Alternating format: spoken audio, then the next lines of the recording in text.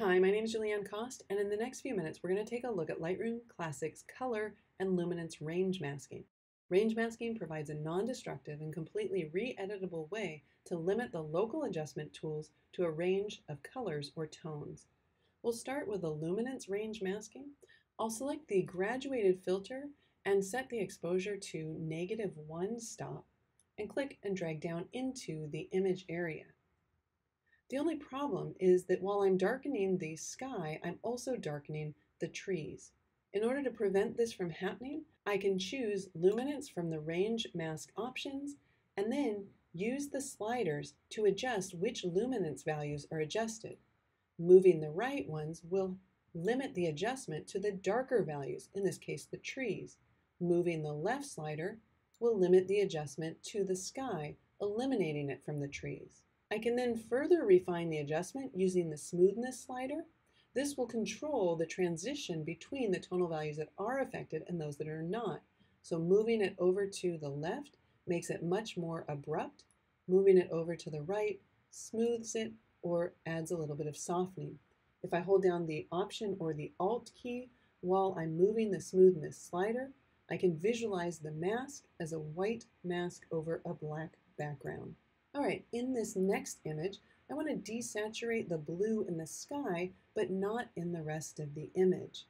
I'll select the adjustment brush in order to make my initial mask, but before I apply the adjustment, I want to point out that I'm going to want to select the blue part in the sky that is the most different from the other colors in the image.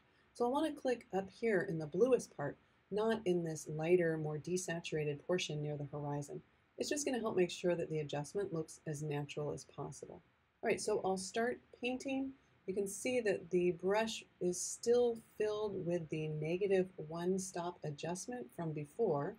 And the good thing about this new range mask is that I don't have to be as careful with my initial mask. I'll go ahead and double click exposure to reset that and bring down the saturation. Then under range mask, I'll select color and pick up the color range selector.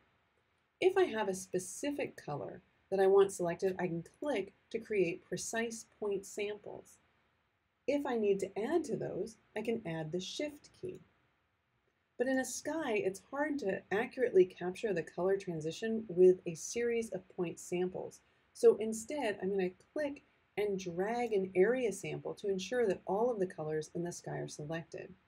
Now, to refine the color range selection, I can use the amount slider. And if I move it to the right, I'll include a wider range of colors similar to those that were initially sampled.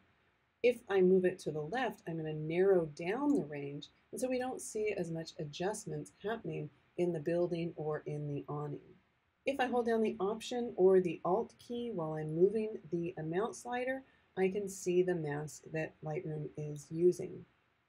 Now in this case, I don't want to completely desaturate the sky, so I will adjust my saturation slider. And of course, we're not limited to just a single adjustment. If I want to combine this with any other option, I can go ahead and move, for example, the clarity slider in order to make that adjustment as well. So there you go. I hope you'll enjoy the new color and luminance range masking in Lightroom Classic.